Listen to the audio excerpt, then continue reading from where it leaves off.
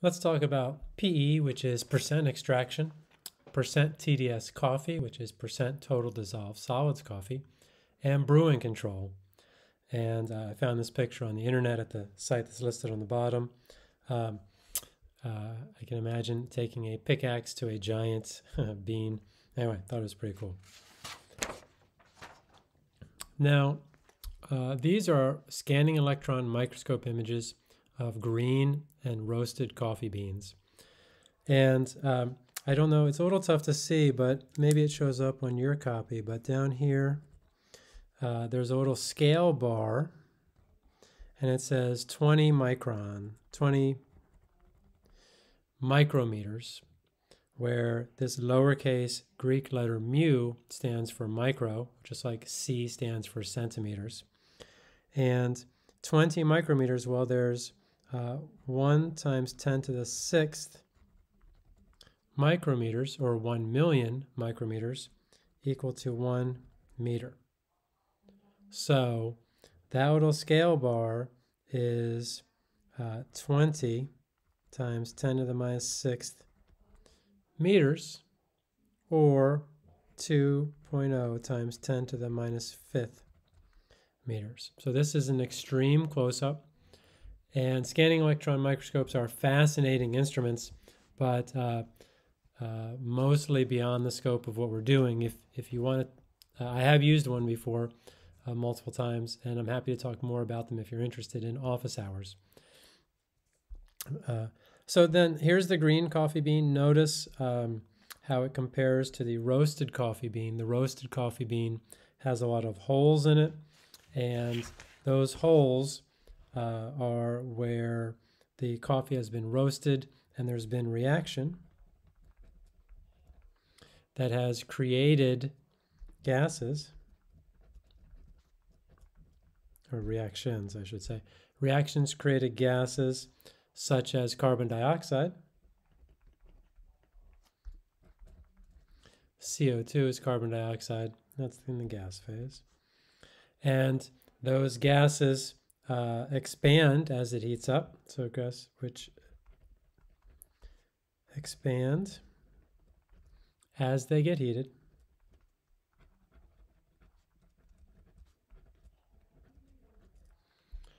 To eventually crack or pop these holes. And I'll use the term crack instead of pop, but either one works because we call them first crack and second crack while we're roasting. To crack open these holes, or really they're cavities, because they're not, well, the gas has to get out, I guess. So let's call them holes in the beans. And I've got the link down here at the bottom for those, the images that I found. Pretty cool images. Yeah, so this right here is what the bean looks like in extreme close-up. This one is the same scale bar. 20 micrometers is that distance. The same scale bar for both of these images, though it is not the exact same spot. I can tell you from doing scanning electron microscopy that you can't, it's very hard to get the same spot. You have to take pretty serious measures to do it. So now let's talk about percent extraction more specifically. And what you might imagine is if you take this bean and you're going to, on some level, place it into water, and then that water is going to try and get into all these surfaces, and it might get to this surface first, right, or any of these surfaces, and then it would have to sink into the beans. But the surface, or each of these surfaces, is where it is easiest for the water to reach the beans. In fact, I might say that this sort of looks like a close-up of a sponge too, and the sponge has holes and you can get water in them, but then the water soaks into, but the water, so the surface is where the water starts,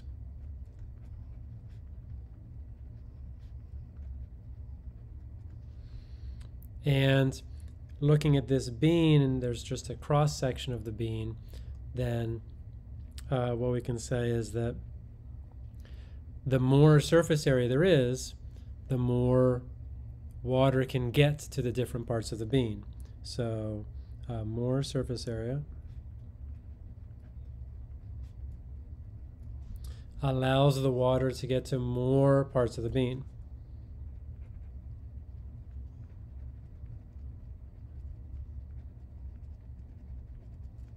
Allows the water to get to more parts of the bean.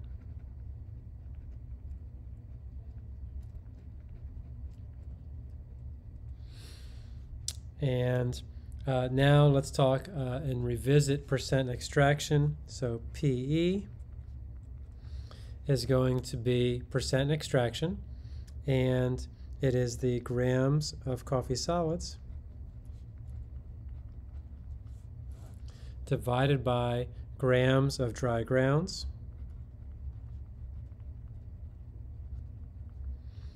times 100%. And so what you might imagine is that if you had 20 grams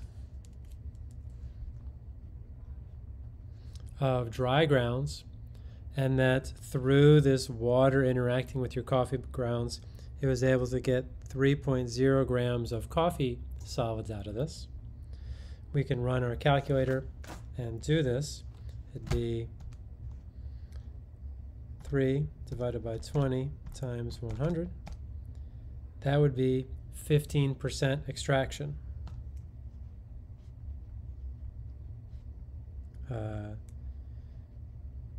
Extraction, or PE, percent extraction, equals 15%.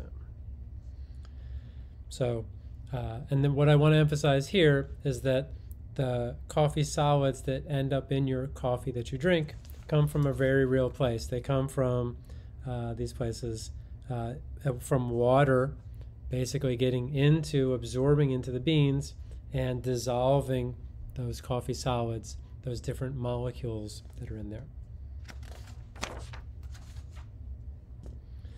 Now, the next thing I just want to tackle is how it gets, so percent extraction deals with how you get the coffee solids out of the beans, and then percent TDS solids deals with getting those coffee solids into the cup of coffee. So percent TDS coffee is getting those coffee solids into the cup of coffee. And so percent TDS coffee equals grams of coffee solids divided by grams of brew, or coffee brew, or however you want to do it, times 100%. And this time, let's assume that we have the same 3.0 grams of coffee solids, but now we're going to have, let's say, 300 grams of brew times 100%, and this time I have 3 divided by 300, 300 times 100, and I get 1%, and I'm just going to put 1.0% TDS coffee. And we've been working with some of these numbers before, but just wanted to really bring it home. So the coffee solids come out of the coffee beans and end up in our coffee cup. Now, in the coffee beans, so broadly speaking, there are 20% good solubles. Those are the parts that you want in your coffee.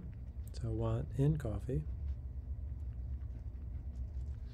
And here they are pictorially represented as red being acids and caffeine, yellow being lipids and fats, and blue being melanoidins, and green being carbohydrates and fiber. Those are going to be the bad solubles. And then there's 70% of the coffee bean that is just insoluble, not going to dissolve in water, right? So let's just make sure, let's revisit that. Soluble in water means that it will dissolve in water, okay? So our process and what we want to optimize is we want all of these things, the good solubles, to dissolve in the water to make our coffee. And we don't want to have the 10% of the carbohydrates and fiber parts. And the good news is, in general, the carbohydrates and fiber parts, they are soluble, but they tend to dissolve more slowly.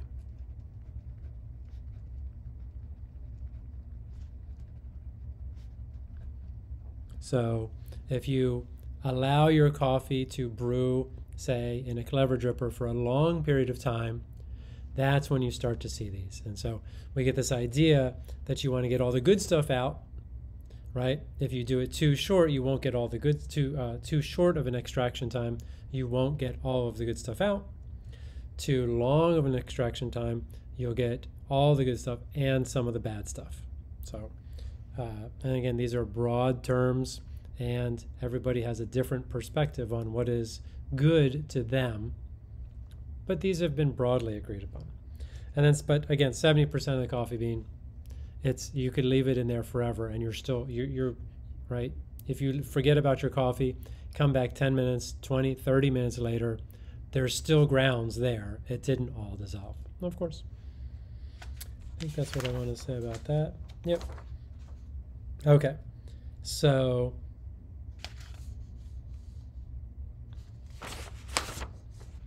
this one's supposed to have a title on it. I'm not sure what happened to my titles, but I can write them on. So this is going to say grinding coffee beans.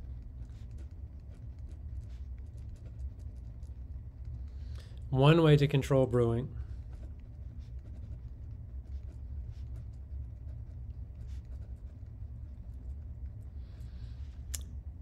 And we've seen this, we've done the grinding activity. So when you take, and represented by blue, we might see as a simple representation of the surface area of the whole bean.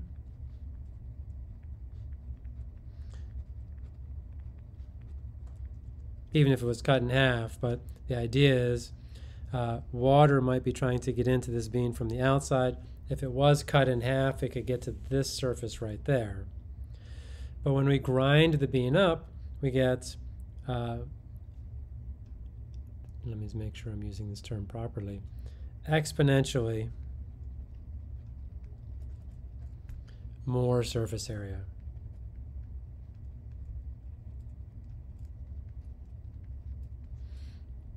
And so, for example, if a coffee bean has a diameter or a rough length of 1 centimeter, and so the water is coming in from the outside, and it has to go all the way in here to get to the good coffee tasting parts in the center of the bean. It might have to travel 0.5 centimeters, and it's going to take a long time to do that. So we grind it up. All of a sudden now, at least in this picture, maybe we say that our size is 0.1 centimeter. And then to get into the inside of this, it only has to travel 0.05 centimeters, which takes a lot longer time. The water is coming from the outside, and you get a lot better, a lot of the good stuff out of the coffee a lot more quickly. So grinding, definitely, as we've seen, as you've experienced, a great way to control brewing. And you can see that we've got all kinds of grinds. We've got fine, we've got medium, we've got coarse, we've got different, those are just the easy ones, but you can do sort of a coarse medium or a coarse fine. There's lots of different ways to do this. And this is what we're trying to do, is we're trying to control it. Now, if you're using a blade grinder, you're going to have a particle size distribution. You will generally have some fine particles, some medium particles, and then some larger particles as well. But we try and shake the grinder, at least I do, in order to evenly grind the particles as much as possible. It's a process, right? Now, this slide deals with extraction time.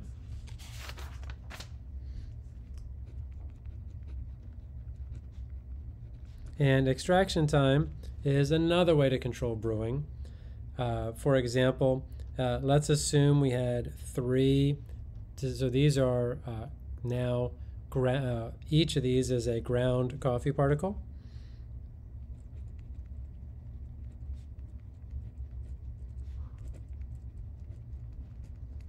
And we might call this coarsely ground.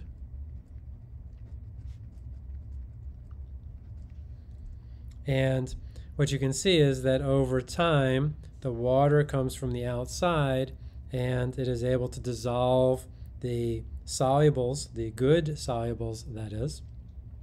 But in 30 seconds, it can't get anywhere near the center. This would be what's called under-extracted. Pretty severely, by the way. 120 seconds, so still under-extracted. And at least here, we have fully extracted perfectly. Although I'm not quite sure this is accurately representative of the fact that we could get, well, we would get some water into all of the parts of the bean.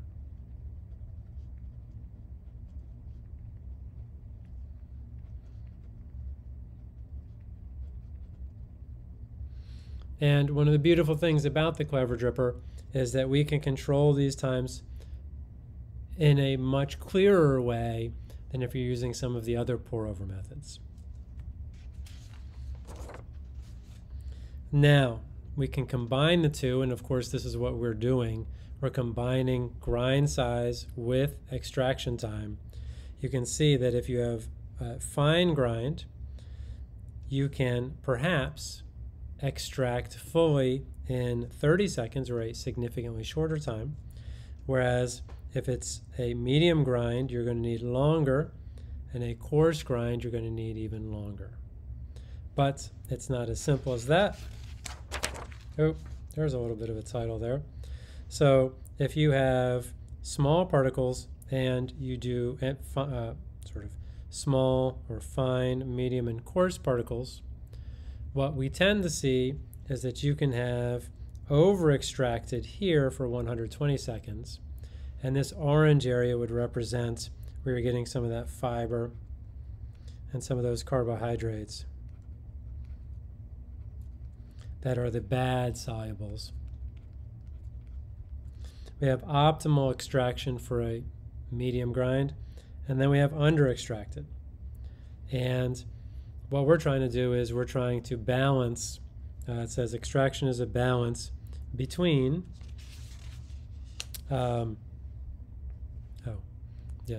is a balance between, well, over and under extracting, so setting the right grind size and setting the right extraction time, right? You can have longer extraction times if you have bigger beans, but you do risk over extracting them in some ways. And finally, an example of sort of putting some of these variables together using the coffee brewing control chart. And here's some of the key variables. So our brew is the ratio, R is for ratio, of grams of water to grams of dry grounds. So our absorbance, and everybody gets a slightly different R absorbance value, but minus 1.75, R absorbance is grams of water retained or trapped in grounds per gram of dry grounds.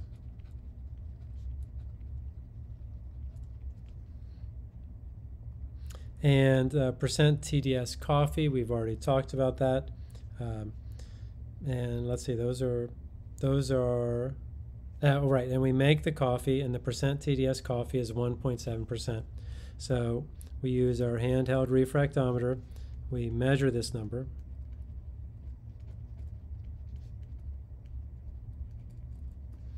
and the question is, where are you, where am I, where are we on the brewing control chart? What can you do to get to the ideal part of the chart? And the coffee control chart has percent TDS coffee and percent extraction on it. So we're going to use these values to get to the percent extraction. And let's suppose that when we made our coffee, yes, so we started with 20 grams of coffee, and therefore we started with, let's see, so 15 equals grams of water over 20 grams of dry grounds. We would expect then, so if we cross multiply, 15 times 20 equals 1 times the grams of water.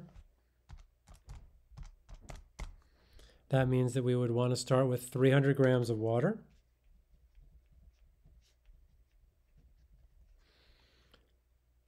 And we can also figure out that if we have grams of dry grounds is still 20 grams, we can figure out with our minus 1.75 equals 20 grams of dry grounds.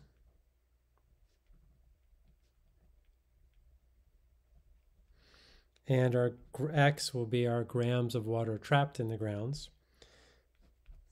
This is going to be cross multiply, minus 1.75 times 20 equals X. I got my minus 1.75 times 20. That's minus 35.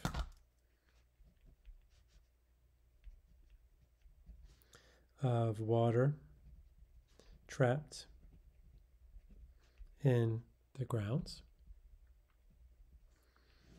And now it will allow us to calculate our grams of coffee, our grams of brew that we're expecting to get. So 300 minus 35 is 265 grams of brew. And the last thing we need to do, and I have another page here for us, so it says continue.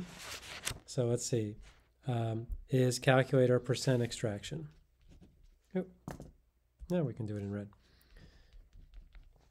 Remember, our percent extraction is going to be grams of coffee solids over our grams of dry grounds times 100%. We know our grams of dry grounds, but we do not know our grams of coffee solids. We have to fill in for the percent TDS first. For percent TDS, it's going to be grams of coffee solids over grams of brew, which we do know, at least theoretically, right? We're doing some calculations based on our best guesses. Our grams, and that's times 100%. So our grams of brew that we estimate was 265 grams of brew.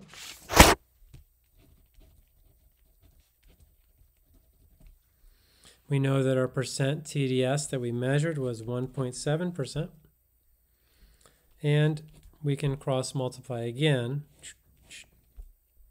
to, and this 100% will be on the top. So let me write this one out. This is going to be 1.7 times 265, right, equals 1 from down here times grams of coffee solids times 100. So that's going to be on the top.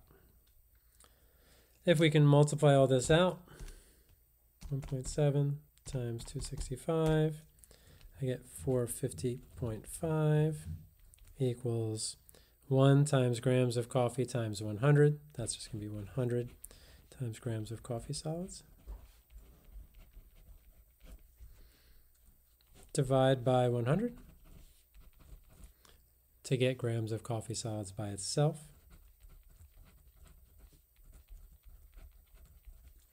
So that's going to be 450.5 divided by 100. I get let's just go with 4.5 grams of coffee solids, which we can put back in here. Remember, we have 20 grams of dry grounds. We have 4.5 grams of coffee solids, and our percent extraction is 4.5 divided by 20 times 100, 22.5%.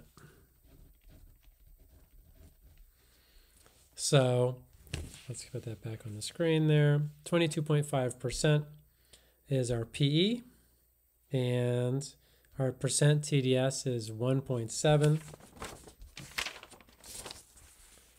So we're going to be at 22.5. So that's going to be right about there, 22. So a quarter of the way to between 22 and 24. And then we got 1.7. It's this line right here. So we have located our coffee on this chart, and it is right at this green dot right there. And we are not in the ideal spot conventionally. We have gone beyond the percent extraction by a little bit, and we have gone beyond the TDS, percent TDS coffee a little bit. And what we would love to do is we would like to bring this back down into the ideal region. We might call this over extracted and over concentrated as well. And ways in which we can do that. Well, if you've got too high a percent extraction, so PE too high, what you might think is that you can use a shorter time.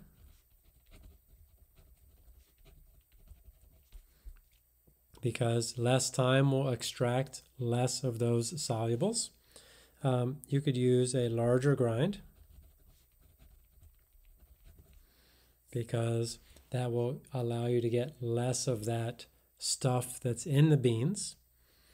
And those are two simple ways. So you can do other things with temperature. You can do, if you stirred it using the clever dripper, then you wouldn't want to stir it, because stirring helps get more of those solids out. And then here, and the opposite, if P is too low, you'd want to use a longer time and a smaller grind size potentially. And let's see, percent TDS coffee was also too high. Well, the biggest thing you can do for that is use more water. So use more water. And the more water will essentially dilute the coffee solids that you're getting out. It's not perfect, because more water can tend to extract a little bit more as well. But in the end, you will tend to lower your percent TDS coffee. And of course, you could also just add water to your coffee after you make it. That is, as you've seen in the videos, an acceptable method to get into the ideal region here. Although typically, I've seen people make very good coffee by adding water after it. You might want to try it. You might want to just add more water from the beginning. But just to be clear, what I'm saying is you make your coffee, you have your coffee in your cup, and then you just add water to it. Also an acceptable way of doing things, although somewhat unconventional. And that's a little bit more about percent extraction, percent TDS solids, and how to control your brew.